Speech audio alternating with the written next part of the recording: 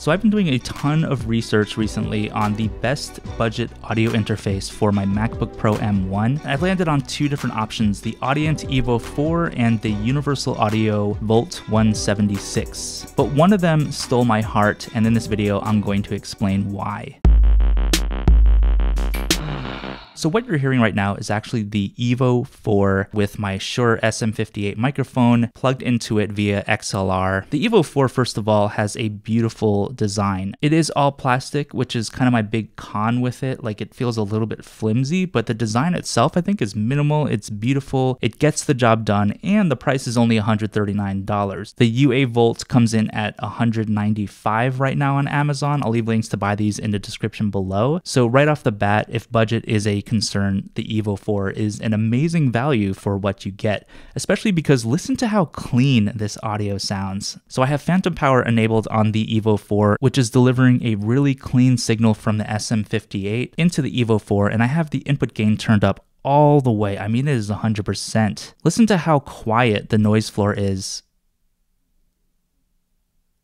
Like, it's really impressively quiet, right? And I also like about both of these interfaces, but especially the EVO 4, it's just really small and compact. It's freaking adorable. I just want to put it into like a hot dog bun, put some peppers and stuff on top, a little ketchup, a little mustard, put it on a grill, fry it up. But the point being, the audio sounds so good on the EVO 4. The EVO 4 also has 2 inputs and 2 outputs, as well as a headphone jack, and it also has a JFET instrument input on the front. But this really speaks for itself. I mean, it is so clean. I love the minimal design. It's a cute little device, but it is a little bit flimsy. That's my biggest concern with it, is if I throw it into like a gear bag, or if I played gigs with it and somebody just like steps on it, I have a feeling this thing would just completely crumble. So build quality, definitely an issue, but you're only paying $140 for it. And for the sound quality that is this clean, I think it's worth the $140 just for this clean, crisp, delicious quality alone. And it has a green button, which is a smart gain, which automatically sets your gain level, so you don't have to wonder about, am I going to be clipping? And that's a really cool feature, especially if you're just getting started. But even if you're a professional, like I've been doing YouTube for years, I've been recording music for years, and you can hear my music on Spotify and Apple Music by searching for Ben Aqua. I highly appreciate all of your support.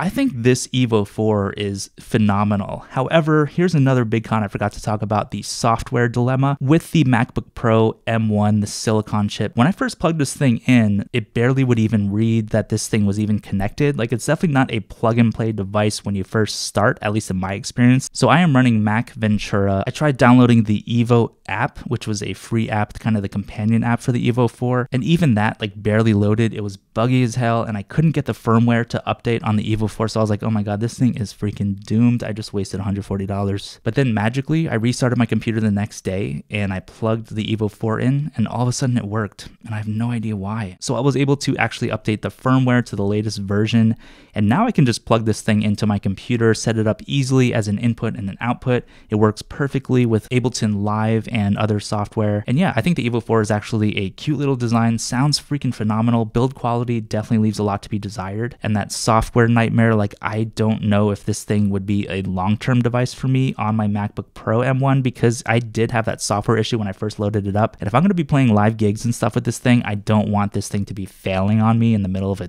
gig or something. And the build quality crunch, like if anyone sits on it or steps on it, it's definitely not built like a tank, but it's freaking adorable, and it's portable, and it's minimal, and it just looks really beautiful, and it makes me want to use it because it's so cute. So now let's switch over to the Universal Audio Volt 176 in 3, 2, bam. And now I'm talking to you through the UA Volt 176. This audio interface, first of all, is built like a freaking tank, and it better be, because it was $200. It's built with like all metal and this faux wood, or maybe real wood, I don't know, but it just looks really clean. It's really beautiful, and it feels extremely durable. My goal is to be recording with this and also performing with it live in clubs and stuff like that, so I need this thing to be durable as hell. A big difference between the Volt 176 and the EVO 4 is the Volt 176 only has one input. It has 2 outputs, but again, there's only one input, so you can plug either an instrument or a microphone into this audio interface. They also sell sell 2 input versions and extra output versions and stuff like that, but I just got the 1 input, 2 output version, the 176, because I think that's all I need for me personally. What do you think about this audio quality? Because I think this also sounds absolutely phenomenal. I think it sounds about the same as the EVO 4 for the most part. Like, they're both extremely clean, but the secret sauce to the UA176, secret sauce, I never say that in real life, but I'm gonna say it in this video. The secret sauce is their 76 compressor, which is an emulation, an analog emulation of their really famous 1176 compressor, and it's built right into the Volt 176 and the rest of the 76 line of the UA Volt series. And I love that it's just like one button. Like right now I have the compressor set to vocal, and looking down at my waveform, it's getting a very clean signal. And let's see what the noise level sounds like if I shut up for a second.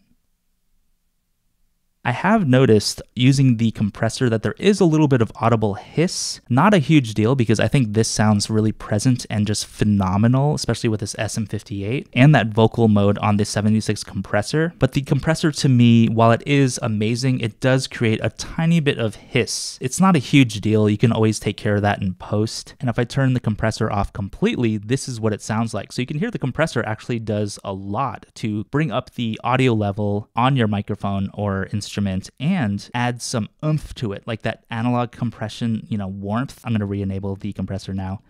Bam. I mean, you can see this sounds so much different than the normal voice just running through, which also sounds really clean, but running these vocals through that 76 compressor makes a really big difference. Plus, I like that the dials, like the main monitor dial, the gain knob for your input, are both on the top of the device. And then there's also a really beautiful headphone jack on this 176 that I could actually use the headphone jack for like really clean, really loud and precise audio monitoring, and also Apple Music lossless. If you watch my channel, you know I love Apple Music lossless audio, and this 176 is so clean. The headphone jack on this could be another reason just to get this freaking machine, but this Volt 176 sounds amazing. You can hear how clean this sounds. The compressor is a little bit noisy, but the build quality on this machine is fantastic. The knobs feel really solid, and I love these meters over here. Just really easy to read, very precise.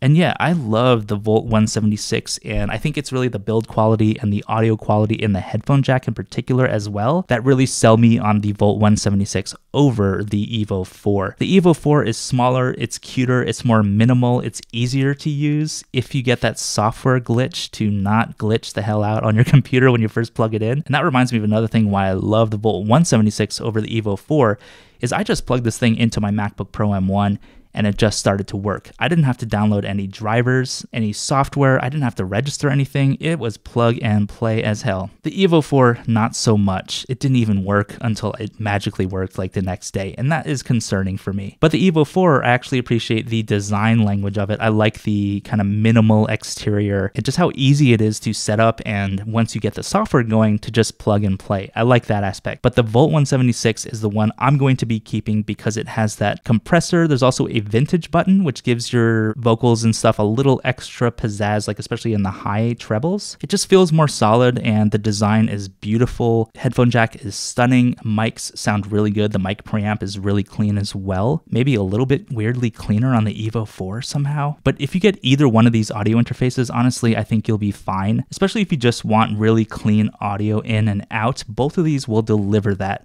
I think it comes down to portability, in which I would recommend getting the EVO 4. If you're on more of a budget, get the EVO 4 because it's a lot cheaper. But if you want high-end sound with a really good build quality and something that worked right out of the box, just plug and play into your Mac M1, hands down, get the Volt 176. If you have any questions for me about either one of these machines, leave them in the comments below. I hope this was helpful for you. If it was, smash the like button down below. Be sure to subscribe as well. And if you made it all the way to the end of this video somehow, leave a pizza emoji in the comments, and that's how I know that you are officially part of the hashtag House of Aqua. Thanks so much for watching. I will see you in the next video.